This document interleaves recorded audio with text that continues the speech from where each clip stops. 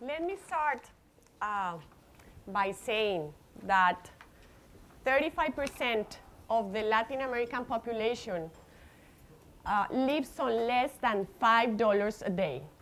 According to a recent study from the IDB, the Inter-American Development Bank, 70% of the population in Latin America belong to the base of the pyramid. These are people that earn less than $10 a day. Base of the pyramid are made up of two segments. One is the poor, they earn less than $4 a day, and the other one is the vulnerable group, earn less than $10. Traditional retailers belong to the base of the pyramid. Being a traditional retailer is not a decision or a vocation, but a consequence. I'm sorry.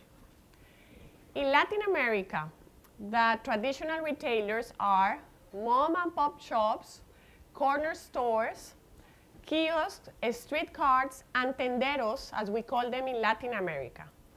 Over 3 million in the region, and they are very powerful community, very useful for the community, and they need a lot of care. One retailer can influence over 50 families.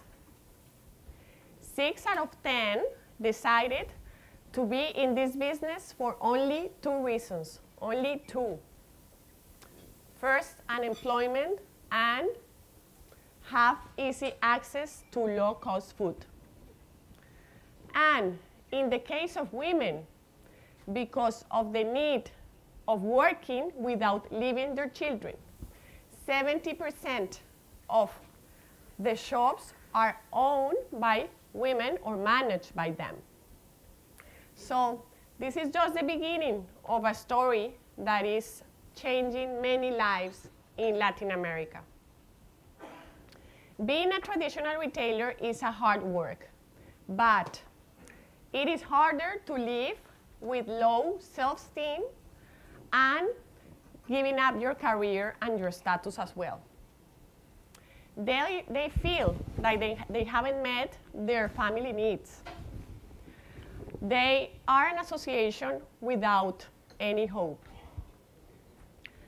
They think that they really don't believe in themselves. They themselves don't believe in anyone.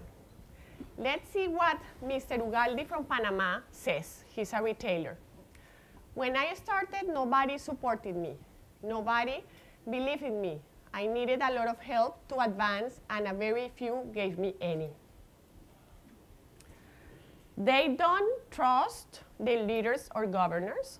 They don't trust the financial institutions or the banking organizations because the banks took away their houses just less than a decade ago. But what they require is hope. They need hope. They need a meaningful job and a meaningful life. And we are here with this program that I'm going to share with you to help them. Let's say what Claudia Rodriguez, another retailer from Peru, she's 61 years old. When the owner of the shop wants to take over the shop, then he will do it. And I lose the only thing I have. These are the insights that call our attention in SABMiller. This was the opportunity to create the 4E Camino al Progreso, Path to Progress program in Latin America that is designed to untap the potential of these retailers through 4 steps.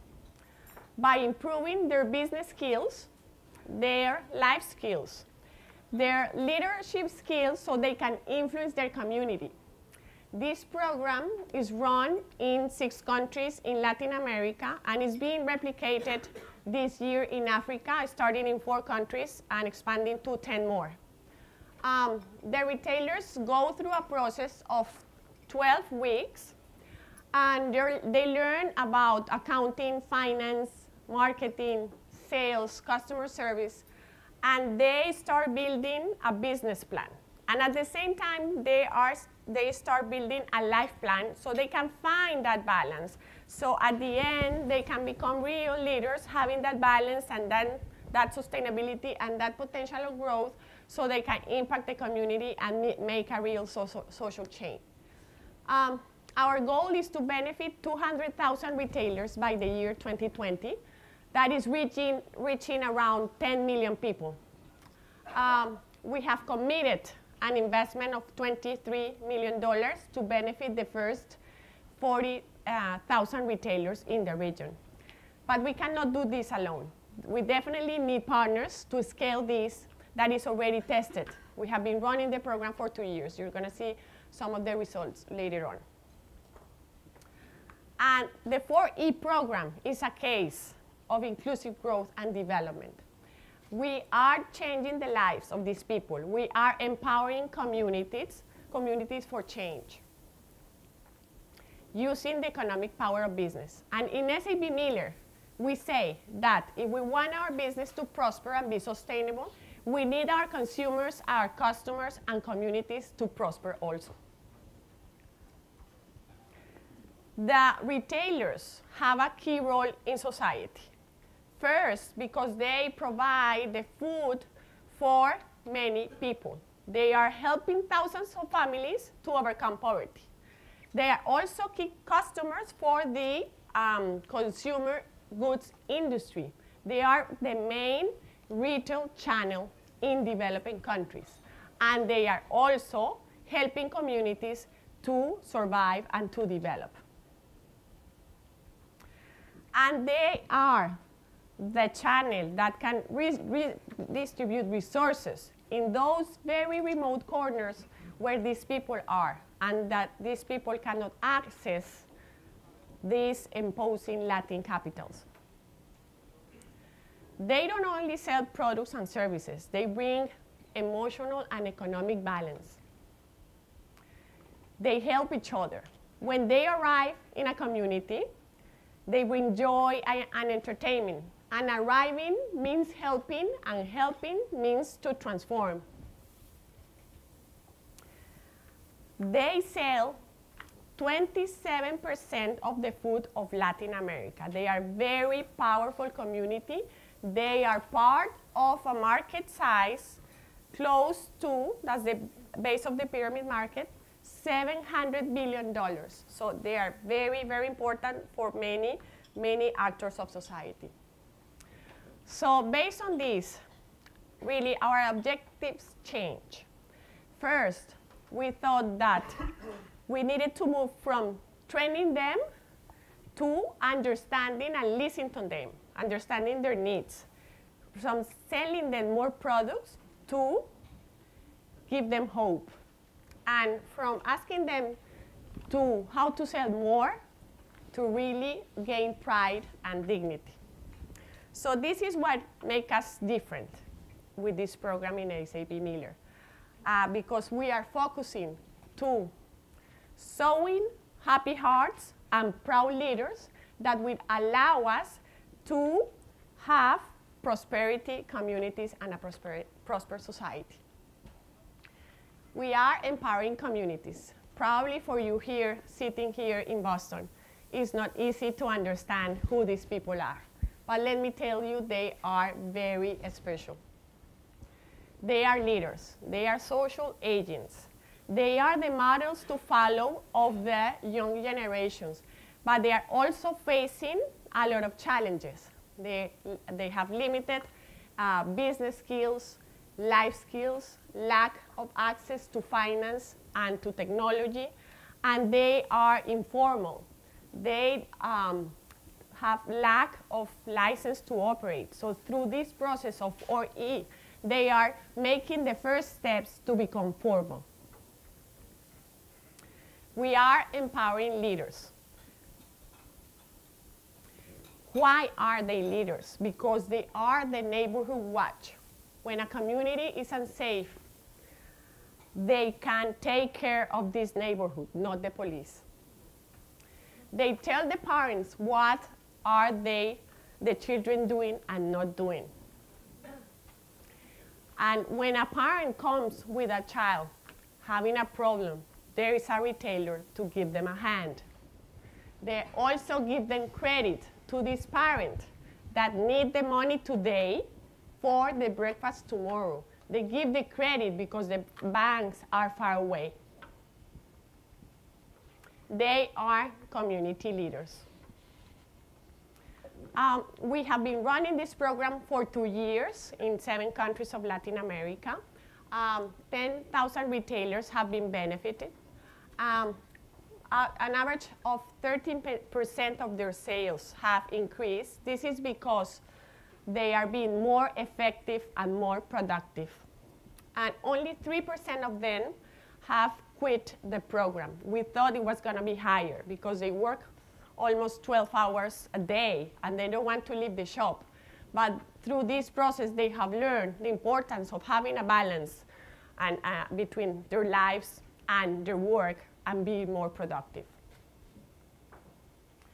They have also implemented 930 social projects. What is this? At the 4th stage of the 4E program, they learn how to become better leaders. So they start identifying needs of the community and working with the neighbors on projects that they can help them to be better in the community and have probably an additional income. So we've been doing this with many innovative projects. We found also 5 pillars or drivers of change. Basically, they are better business people, better members of family, better life conditions, better leaders, and better agents of social change for the communities. And as I said before, we cannot do this alone. I want to take the opportunity today to thank the IDB, the Inter-American Development Bank, because of their contribution of $3 million grant for this program. And also to Fundes, who have been our partners since the beginning, co-creating and designing this program. We need partners. We need your help. We need your talent. 4E is an open platform. It's already tested. It can be replicated anywhere in the world. We need partners from the technology sector, from the banking sector. We need the governments. We need many, many actors that have the same purpose. We think that this million of retailers helping a lot of families to overcome poverty and to be sustainable is one of the ways to achieve social and economic impact. And this is why I say prosperity and hope is here, and I invite you to change the world. Thank you. Good evening. I'm very excited to comment on these 2 papers. When I was invited, I thought, well, what do I know about retail stores? So it turns out we've been recently working in Chiapas at CID. And we've been doing, in particular, some productive dialogue pilots in indigenous poor communities of Chiapas that are somehow close to markets. And one of the few businesses that survives in these indigenous communities in Chiapas every now and then, and you get to see, is a store. So there's a small store with a lady inside. So we went there, interviewed them all, spent there 2 weeks, and then came back. So what we found out is that, well, they don't know anything about inventories. They don't know anything about distribution channels, so they just sell to whoever is around. They don't know how to reach to larger markets. They have no idea how to deal with suppliers, so basically they buy whenever the suppliers stop by, if they think they need, otherwise they let them go. And then when I came back and I presented this to Ricardo with all pictures and the diagrams, I remember him saying, well, we just found out that these people is exactly like us. Because we work here in Harvard, and we have no idea how Harvard sells their products. We have no idea on retail. How do they buy the desks, the classrooms? How do they put the whole thing up? How do they sell? No idea on inventories, if anything. So basically, it's exactly like them. We just know one thing, but we can function here as opposed to them. because there's an organization that put together all this knowledge, so we don't need to know that to function. And I found, and we found, that's the key difference that differentiates that as opposed to us. We know one thing, but we have people around us that know what we don't know. When I was reading these two proposals today, and that's the reason that I requested to have them together so I could comment on both, I was thinking precisely in this, because both proposals lack this approach that if this goes ahead, and we all care about inclusive growth, if we succeed, most of these stores are going to shut down. Like, I'm from Venezuela, which is a country that has been burned down to ashes. 70% of the market is handled by small stores. And Marcela is from Bolivia. 65% of the market is handled by small stores. Brazil, between 40 or 60, but Chile, 20. So we do know that if we, as people that care about inclusive growth, we succeed, these stores are going to shut down. And then the questions that I want to pose to the both presenters, winners of our case study contest, is I would evaluate these initiatives to the extent that they prepare these people to jump up to the next level, as opposed to helping them to survive with a business model that we know is inefficient, but it's necessary. Like Marcela was saying, we all want a business in the corner. It's not so much about convenience, it's about cash. When you read about this, what you find out is that when the frequency of salary is lower, you cannot do what most of us do, which is going to the supermarket once every 15 days. So we have our credit card, we put it there, we make this big shop, we go home. But if you have daily salaries, then you cannot afford to make a daily travel. And because of your lack of liquidity, you need to do these small buys, purchases, like the guy that sells you the cigarettes differentiated, which is a classic of these small towns. Well, that guy is breaking down that package and selling it to you. You don't have liquidity. So I was wondering as I was reading this, and it's the first time that I got to read about this in depth, shouldn't we be working on the other end? Like, these stores exist, and they will remain to exist for a while. These stores exist because there's a lack of liquidity on the other end. There's a lack of formal jobs and access to financial markets. So if we address that problem, which is the problem that actually makes necessary these small stores that are inefficient, then in that way we might be solving the problem in a different manner. So I just wanted to invite both of the winners to think about this and see what you come up with. Now the Boozy case, I really like this idea. This is one of the ideas that we had in Chiapas. Is there any way we can consolidate this? Is there any way we can create a platform where we put together all these people so they have bigger orders, so they have some negotiating power, so some margin is squeezed out of the wholesaler or the manufacturing to that end? And so I find that to be a beautiful idea, and I think it's an idea that can be part of a productivity gradually improvement so that these businesses are less efficient. And I also find in this idea some merit to the extent that they prepare these people to jump up to the next stage. So what's the next stage? Well, we're not going to have Walmarts in poor neighborhoods, but Walmart can break down, and actually it's been doing that in Mexico, into smaller stores. So you have the benefit of the convenience and the reach, and also smaller packaging, but at the same time, they offer you that they have all this business intelligence so they can get to you in a cheaper manner. So we have a great case study in Venezuela, which is Dia Dia by a Harvard Business School graduate. And basically the idea is this 400 square meter store that gets into poor neighborhoods. So they offer the convenience. They negotiated different packaging so that it's smaller, so that people can buy smaller volumes. But at the same time, they have this huge business intelligence, these great distribution centers that take advantage of that. So I talked to him yesterday as I preparing this, and he told me, well, I'm sad that everywhere I open, I know 10 small stores close. But at the same time, I know that I can sell cheaper than what they sell, because I know myself I'm more efficient, I have a distribution manager, I have a logistic manager. So he has this type of specializations that these small stores are lacking. So the other idea, which is the idea of training retailers to be business owners and at some point getting in contact with the community and universities. And it's like trying to teach this guy the unteachable. Like we're trying to have this business store guy to be like the store guy, the inventory, the cashier, and even go to the university, relate, leader community, people have a problem, come to me. And what we do know at CID is that when the lower the development of the society, the more things that one person has to do. So, I mean, you cannot have this corporate social responsibility manager at the store. You can have that at Pemex, but Pemex is huge, so they have this guy among thousands that does that.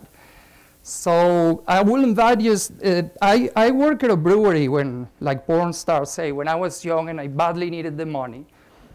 I work at a brewery in Venezuela, and we didn't go to the length that the Catalina program goes, but we did help the small stores with fridge. We helped them paint the whole thing to keep it nice. We have a great distribution network. But in the end, I remember those were the guys we sold more expensive to, because their orders were small, their negotiating power was minimal, and we told them, we have to come here to sell you. But the truth is that we go there to sell him, and the next corner another one. So we did have a good distribution system. But in the end, we helped him to survive so that we can keep on selling to him. So I cannot relate my experience to other countries' experience. But I do remember this very well, and I just wanted to invite the winners to think about this. Larry Summers said yesterday one sentence that I kept. Well, he said many. It's not that he was short on ideas, but related to this. Small is beautiful, but big is potent. And potent is often associated to sustainable. So I also want to invite the winners to think about this idea. Are we helping these people to transcend? Are we helping them to survive while the economy grows and their business model becomes totally unsustainable? Are we making them more secure from a financial standpoint? And if we are not, how can we possibly do that? And that's it. Thank you very much.